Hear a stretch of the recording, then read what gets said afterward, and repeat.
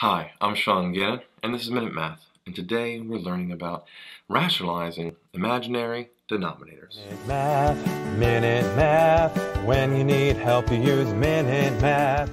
We're given this problem right here, 4 minus 9i over a negative 6i, and we gotta simplify. First thing I want to do is multiply this by I over I, essentially 1.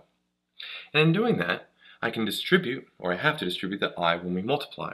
So 4 times I is a 4i, and then negative, right, 9i times I is negative 9i squared.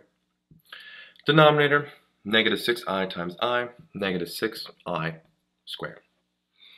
But the real thing is, what do we know about I squared?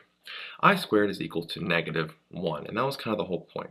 So we rewrite this as 4i minus 9, and instead of I squared, a negative 1.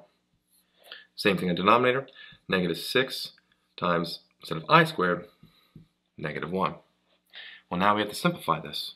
4i minus 9 times negative 1, well, that's a negative 9.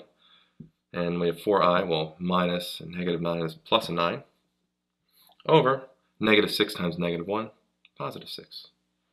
And that's actually it. We have our final answer here, and it's 4i plus 9 over 6.